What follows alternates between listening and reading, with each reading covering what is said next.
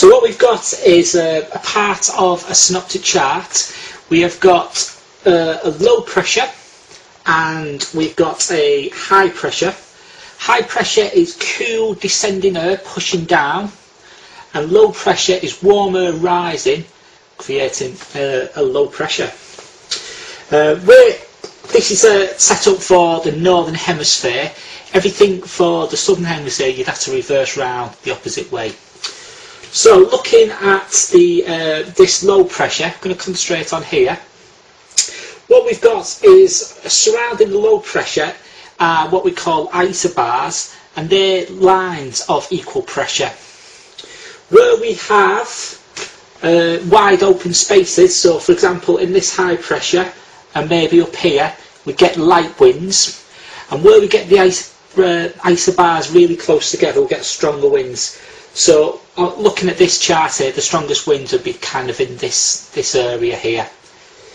There's the winds circulate round different ways. On a low pressure they will circulate around anti-clockwise, so this low pressure is circulating around this way, and also the wind is slightly towards the centre. So you can see here I've drawn an arrow on representing the wind direction, so it's going anti-clockwise and slightly towards the low, and that continues right around the low. Then on the high pressure we've got the wind going the opposite way, so clockwise and slightly outwards. So we've got a few different fronts we need to be aware of as well. We have got this one, which is the cold front, which is blue with triangles. Then we've got the warm front, which is red with kind of semicircles, if you like. And then we've got an occluded front, which is this one. On an actual chart it would be purple, but I haven't got a purple pen, so I've just done it in black. That would be in purple, and that's got a mixture of round bits and triangles that would be purple. We've got, you can just think of the warm front at the front. The warm front is the slowest moving part of this, so that's moving relatively slow. And what you get in the beginning of a warm front, you can think of like the warm air rising up over the cold air, because that's all this is a line dividing between the cold air and the warm air. The warm air rises up over the top, and where you get this front, this line, is where you get your condensation and cloud and possible precipitation.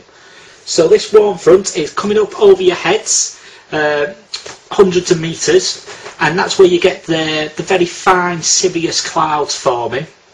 And quite often that can mean that we've got a warm front approaching, and probably the day after you're probably going to have some rainy sort of weather.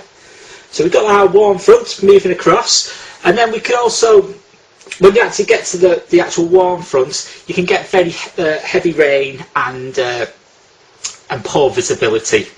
So again, that's going to affect your yachting, because visibility is an issue. Once our warm front passes, because we could be stationary in this spot here, that warm front's gone through overnight maybe, and we're here, then we're in what we call the warm sector. So this is an area of warm air, and again that's the weather settles down a little bit. And then you've got the approaching cold front, which is again, you're going to have like squally weather when this actually comes through. So it's kind of, you're going to have heavy rain when this is actually moving past you. It's going to be heavy rain, squally, and you'll feel a drop in temperature as well. As that moves on through, quite often the best sailing conditions can be after a cold front's gone through. It's the kind of day where you get the cumulus clouds, like lots of different cumulus clouds, sunshine in between.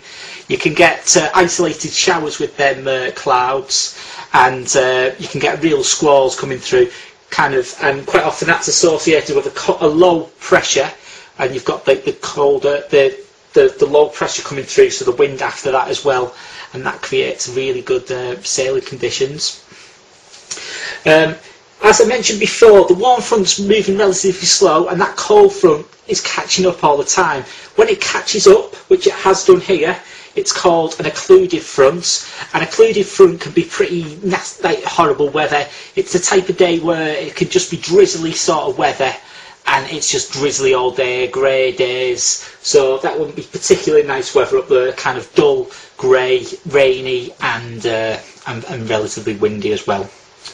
You mentioned earlier, when you get high pressure, that's generally settled weather, light winds, and in the summer that can be nice and warm, nice warm weather, settled days. That doesn't mean that it's going to necessarily be light winds on the coast, because what can happen is, because of the temperature difference between the sea and the land, this is the land here, the land kind of 12 o'clock till 1 o'clock gets relatively warm. You get the warmer rises off the land, and then to replace that, the cool air from the sea, because the sea is relatively cool, gets drawn in and replaces that, and what happens is we get a sea breeze building up. So the warm air rises, and then we get a circulation going round like so, and from kind of 1 o'clock till 3, possibly 4, we can get a strong wind blowing up on the coast. And it can be up to a force 4, maybe force 5. And you can also get geographical reasons why it might be a bit windier. Maybe you've got maybe a town that's going to get warmer than the surrounding countryside, and then you've got a couple of hills to funnel the wind. So in your local area, you could have a real good sea breeze conditions. Things to look out for is for warm weather, without any clouds, and also a shallow, in the morning, a gentle gradient wind blowing offshore, and that will encourage this cycle to start.